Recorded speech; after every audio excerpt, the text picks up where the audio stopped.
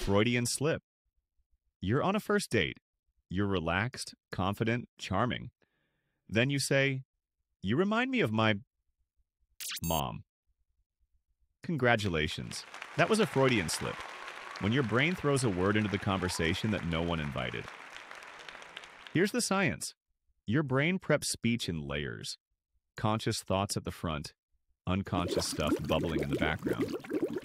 Your prefrontal cortex is supposed to filter out the awkward ones. But sometimes a suppressed thought or emotional memory breaks through the firewall. The result? A verbal glitch, where your inner world leaks into the outside world. It's called a lapsus linguae, Latin for slip of the tongue, and Freud thought it revealed your true feelings. Modern neuroscience says, nah, just a misfire between language planning and emotional memory systems. Still, when your brain swaps nice outfit with lifelong emotional trauma, it's hard not to take it personally. So, if it happens, blame the glitch, smile, and maybe call your therapist or your mom. Doorway effect. You walk into a room with purpose, a mission, a goal. Then you stop and think, wait, why did I come in here? You look around like the answer's hiding behind the curtains. Nothing. Just you, your blank brain, and a bunch of furniture silently judging you. That's the doorway effect. Here's the glitch. When you move from one space to another, like walking through a doorway, your brain updates its mental scene. That transition triggers a context shift, and your working memory basically goes, new room, new thoughts. It's like switching tabs and forgetting what you were Googling. Your brain didn't lose the info, it just filed it under past location and moved on. So, next time you walk into a room and forget why, don't panic, you're not losing it. Your operating system just cleared the clipboard. Autopilot mode. You're driving home. Same turns, same traffic, same playlist.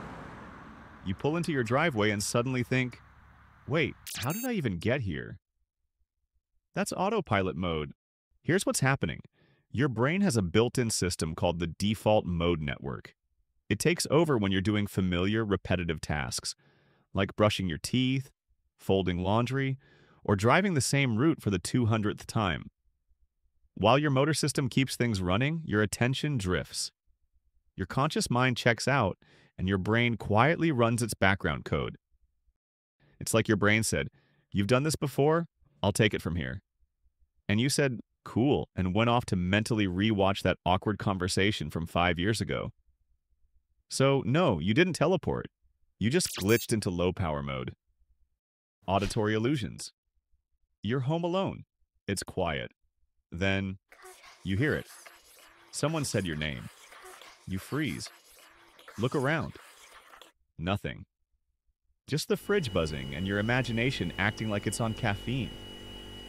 That's an auditory illusion, when your brain thinks it heard something that wasn't there. Here's what's going on. Your auditory cortex is wired to spot patterns in sound, especially familiar ones like your name. It's always on guard, trying to predict what you might hear next. But when the input is vague, like background noise or mechanical hums, your brain sometimes makes a best guess and fills in the blanks. That guessing engine is driven by top-down processing, where your brain uses expectations to shape perception. So, no, you're not losing it. You're just running a brain that's a little too eager to be right, even when it's totally wrong. Déjà vu. You walk into a cafe and freeze. The smell, the music, the barista's awkward smile, and it all feels copy-pasted, like you've lived this exact moment before. That's déjà vu, the eerie sense of familiarity, even though you know it's brand new.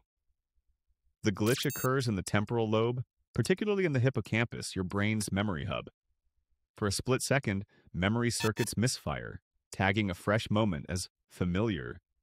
It's like short-term and long-term memory overlap, and your filing system accidentally drops today's file into the already seen folder. Jamais vu. You stare at a word, like kaleidoscope, and suddenly it looks wrong, almost meaningless.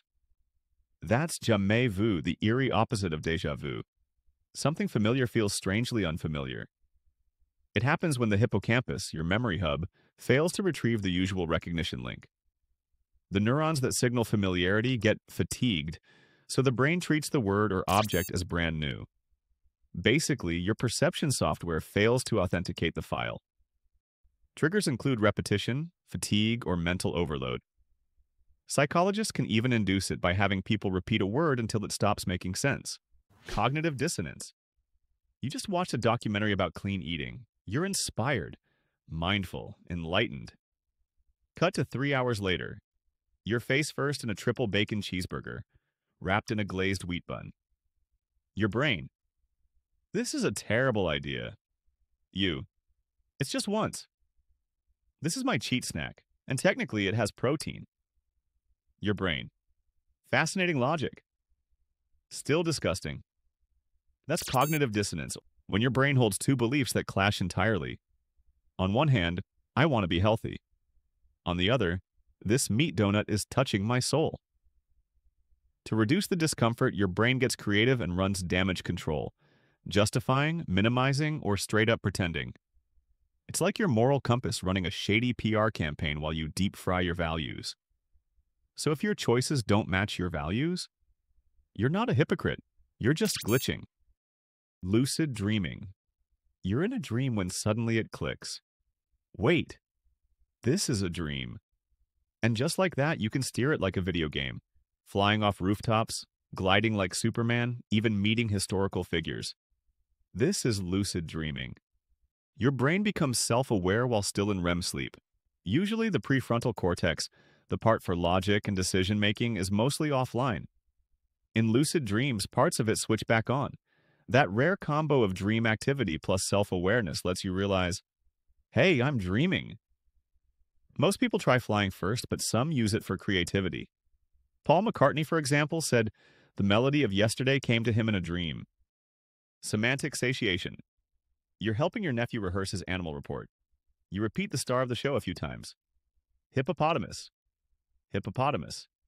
Hippopotamus. Hippopo. Wait, that can't be right. Hippo? Pot of hummus?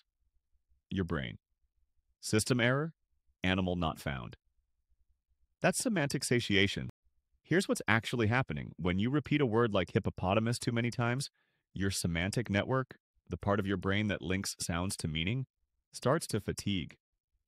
This is called neural habituation, and it's your brain's way of tuning out repetitive info. Hypnagogic hallucinations. You're drifting off when suddenly you hear your name whispered, or spot a shadow that isn't there. These are hypnagogic hallucinations, vivid sights, sounds, or sensations that pop up as you fall asleep. They strike in the hypnagogic state, that twilight zone where the brain shifts from wakefulness into REM sleep. It's when your dream system starts projecting a little early. Think of it as your brain testing the projector before the movie starts. So if you hear ghostly voices on the way to dreamland, don't panic. Your brain's just beta testing nightmares. So which of these glitches have you experienced? Let me know in the comments. If you love this video, you will probably like my other ones. Check them out. Thanks for watching, and see you next time.